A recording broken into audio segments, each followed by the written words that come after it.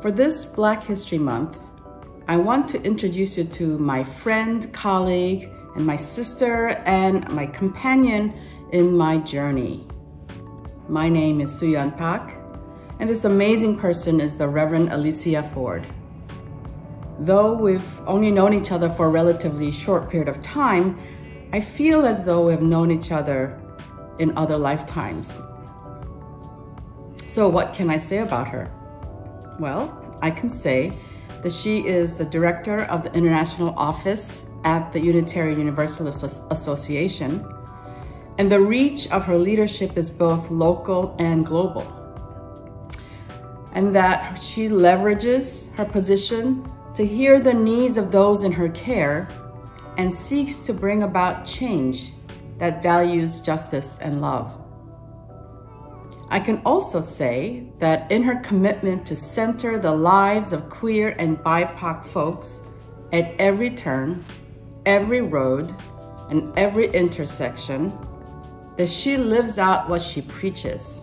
And yes, what a preacher she is too. She inspires me in her quiet and unassuming ways. Let me say something personal about Alicia.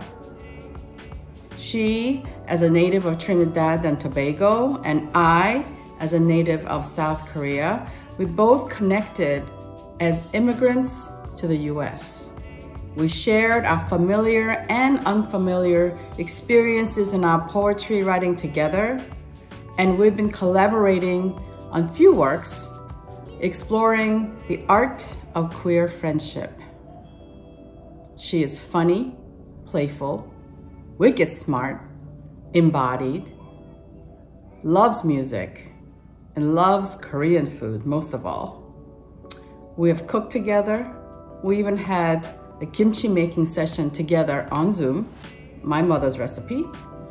She in Boulder, Colorado, and me in New York.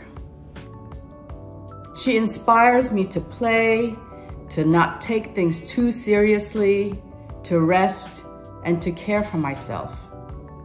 And last year, we decided that we would be sisters, knitting a familial bond between us.